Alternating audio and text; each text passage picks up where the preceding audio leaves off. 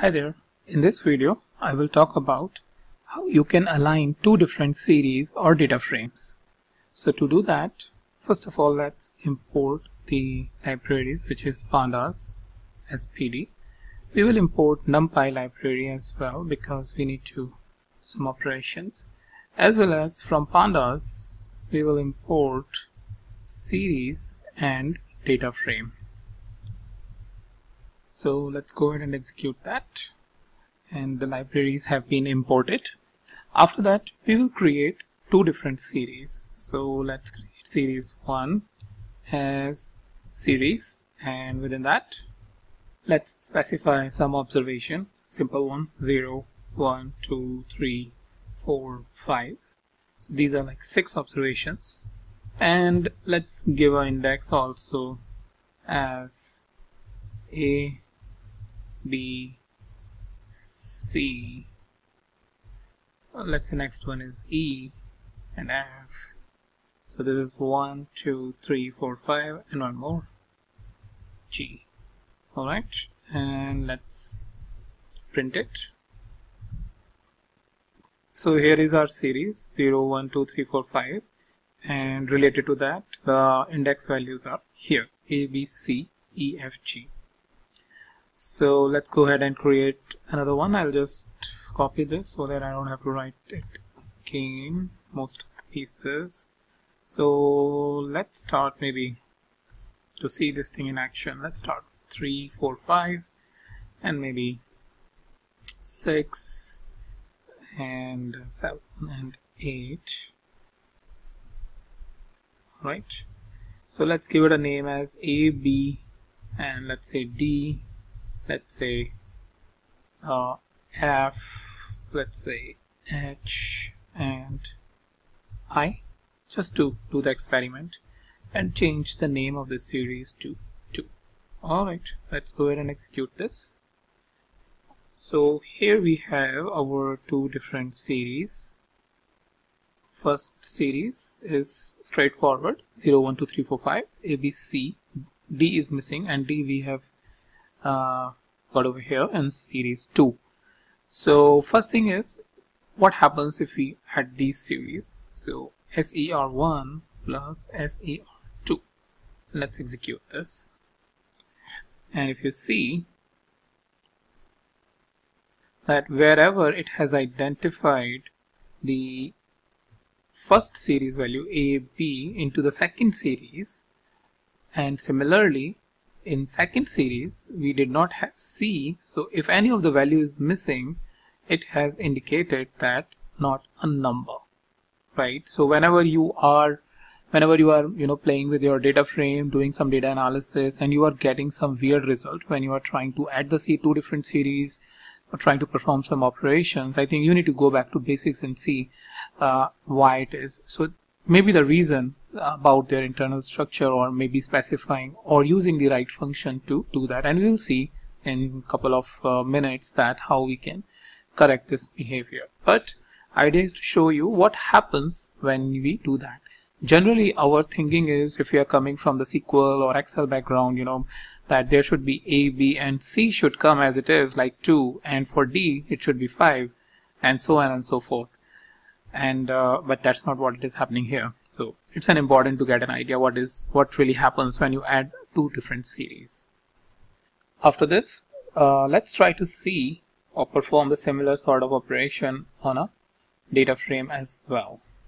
So df1 maybe, and specify data frame, and here let's use np.arrange and 4 values, that means 0, 1, 2, 3, 4, and let's arrange it in a 2 by 2 matrix. So reshape 2, 2, that means 2 rows and 2 columns, and let's give 2 dummy names, columns, and let's specify within the list AB. So this way first column will get the value A and another column will get a value B. Alright, once you do that, then you can specify the index, and let's give the index as prod1 and prod2, just so that there is a clear differentiation between the characters at the the columns and the rows. Alright, let's go ahead and print this. And here we have A, B, product 1, product 2. Let's create a different data frame and paste it over here. And then go ahead, change the name first of all to 2. And let's create maybe 9. And now 3, 3 metric. And maybe in this case A, D, and C. And prod 1, let's say prod 3 and prod 5. Alright. So here you have A, D, C, A and B, prod 1, prod 2, prod 1, 3 and 5. So that we can see all of this operation when we are adding it to different data frames, how the result is coming. And if you are thinking about how we got the last results and similar way it will give it here, then you're right. df1 plus df2, and let's go ahead and execute this. And as you must have expected, that's how the results are coming for you. So only prod 1, which is common in both the cases, for column A you are getting the output, and for the rest of the values it has become NaN. Now what happens is when we get a result like this and there are a lot of null values, we always want to remove that, or at least we try to get default values. So for example, what happens if let's say we want to get all the values which are over here so that they are not getting impacted when you are adding it and finally giving you the null value. So what you can do is you can use the function which is df1.add to add it properly, and what you want to add is df2 and you want to fill underscore value with 0. So what I will suggest is take a pause or pause this video and try to see what should be the output. So what is happening over here is we are saying add df2 fill value is equals to 0. So think about this, read little bit of documentation by pressing shift tab, and it will give you the documentation of what happens when you add it and the columns and other things, and down there it has the parameters, and try to get the output before running this command. So I hope you must have gone through with this and try to figure it out, but if not, let's go ahead and see this. Shift enter, and now you are getting the value of 0. For the B you are getting 1, 2 and 1 for both C and D. Prod 2, since it is not available, you are getting 2 and 3 from the first metric. For prod 3, again B is not available, so you are getting 3, 5 and 4. And for product 5 you are getting the value 6, 8 and 7. So everywhere the value is coming, and wherever it could not identify the products or the column, it has given the value 0, so that there should not be any issue when you are adding the two numbers or two data frames. After this, let's try to see what happens if we try to add or subtract a series into a data frame. So here we have the second data frame which has the value ADC as the columns, and these are the row 1 or the index 0, 1 and 2, and try to get, let's say we try to get the index 2 value over here and create a series based on that.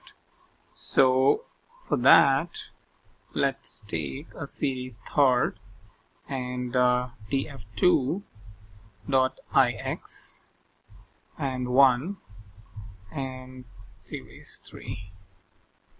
So here is the value A, D and C, 3, 4 and 5 for product 3, 3, 5 and 4. So for D is 4, so that's why D is 4 and C is 5.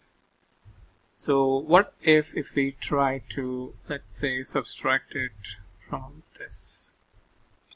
So what we are doing is need to say DataFrame 2 to see this, show this operation, and press enter. So as you might have suspected, based on that the second row that we took, it has subtracted the values from the second row and given you the output 0, 0, 0. So that's about how you can do the data alignment and see this thing in action. And this is something sometimes very helpful when you are not getting the results as expected, when you are doing such sort of an alignment by doing addition or subtraction. So you can always come to these basics and see the things in a small perspective or with a small data set to see what is really going on in the back end of the calculation, and whether this is making the or coming as per the expectation which you need from a larger data frame. So that's about it, and I will meet you in the new video, the new topic.